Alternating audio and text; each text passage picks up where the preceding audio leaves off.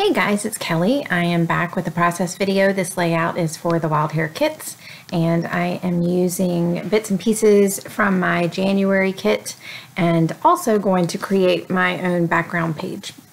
So I just showed at the beginning that I'm using the Vicki Boutin, I don't know exactly what it's called, but it's her paper that is meant for mixed media. It's a thicker weight, and I had not used it before, and I wanted to see how it would work. So I have some of the flowers from Paige's collection to the left so that I can pick some colors that complement for the background. So the layout that I'm going to be doing is a couple of pictures of me and my mom, and if you are just kind of new to following me or haven't seen a lot of my previous process videos, my mom has dementia, and you know, some days are good, some days are not so good. I did move her into assisted living, but I still see her at least 3 days a week, and I talk to her just about every day. So anyway, I wanted to do like a meaningful layout, but with color, without words, because sometimes when I'm trying to think about what I want to write, you know, I'm not an eloquent writer. Things just don't come out like I would like, and I thought that with doing this, it would show like the complexities of dementia or Alzheimer's. And one of the things that I thought of with the background was that I wanted to first have a background color, and that was that pale aqua, and then I'm bringing some of the blues and the periwinkle on top. Again, these are both colors that are in the flowers, but my thought is that I want to have several different layers of color on the background with some of the aqua showing through. And other people do this seamlessly. Not for me. I really had to work it, and it got everywhere on my mat. But as I was creating this, what I thought about was the fact that, you know, bits and pieces of my mom's personality poke out. They come to the surface, and then other times they're hidden by, you know, other things that are going on with her. And that was kind of like my thought with this is, you know, it's many different colors associated with this dreadful disease. And that was kind of like just me having my art therapy. And the choice of my cut file is also another part of it, because, you know, it's the circle of life, and it's very fractured. There's very fractured moments. There are good moments. There's bad moments. There's moments that make me want to scream. There's moments that make me want to cry. There's moments that make me want to laugh. And, you know, if this is getting really deep, I'm sorry, but I'm trying to show you that your feelings and your thoughts can be made into a layout without necessarily pouring out the words, because like I said, sometimes I just don't want to put those words down.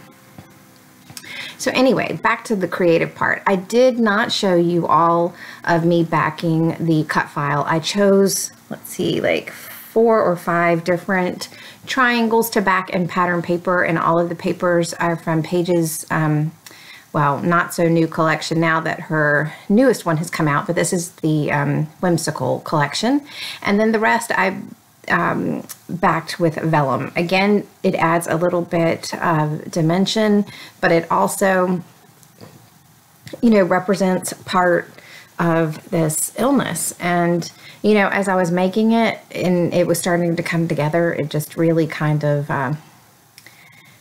you know, it was just one of those moments that I needed, because, you know, lately the moments have been not so good. So this particular moment when I, you know, took the selfies of us, she was having a good day. We had gone and gotten her haircut, and life was good at that particular moment.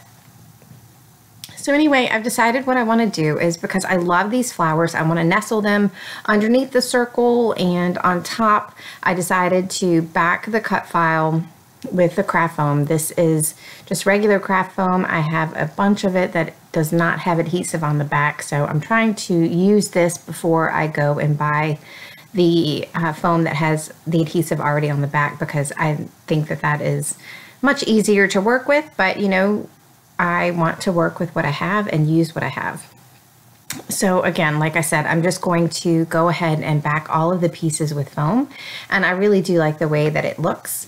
This layout is definitely something that is different from what I would normally do, but that was exactly what I wanted, because you know, with this illness, life is definitely different, and there's just no telling what you're going to get, you know, day to day.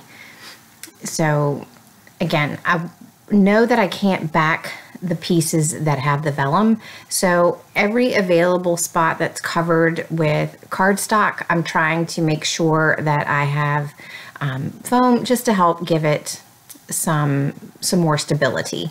Those little bits and pieces don't seem like they add much, but it made me feel better. So the title I cut out of with my silhouette, and I did it in white cardstock, and I did it at the same time that I cut out the circle. The circle, I believe, is from the cut shop, and the word moment, you know, you guys, I'm sorry, I wrote down the font that I used. It's a free font, and I can't find the piece of paper that I wrote it down on. Hence, that's the story of my life. And I'm not sure what it is, other than I know that I probably either got it, I probably got it at defont.com, and it is one of their free cursive fonts. Maybe one of you guys will know, and if you do, leave it in the description for me.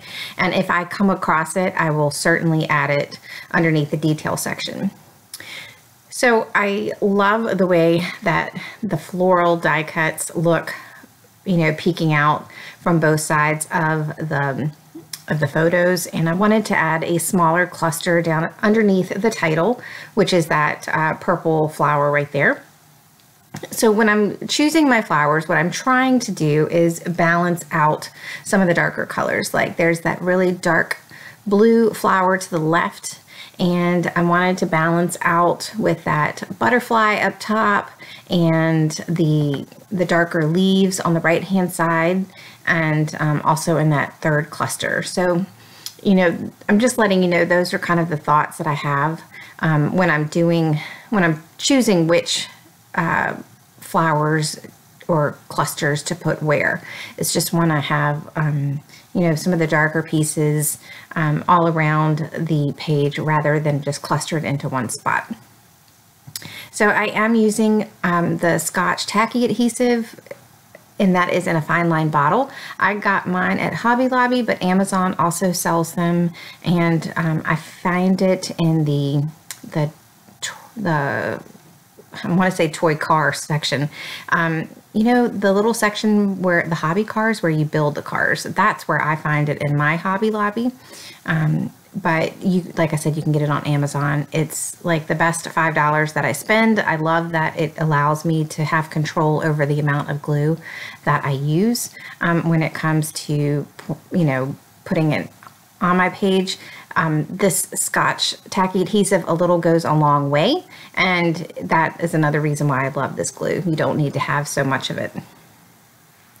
So I do at the end a couple of things that I did off camera, and it was just because I came back to the page the next day and realized, oh, you didn't add the date, and I wanted to do that. And so I'm going to tell you, the first thing I did was I just stamped the date onto the background using my black VersaFine ink, and it smudged, and I'm not sure why, because I didn't move the stamp, but it just kind of like bled a little bit.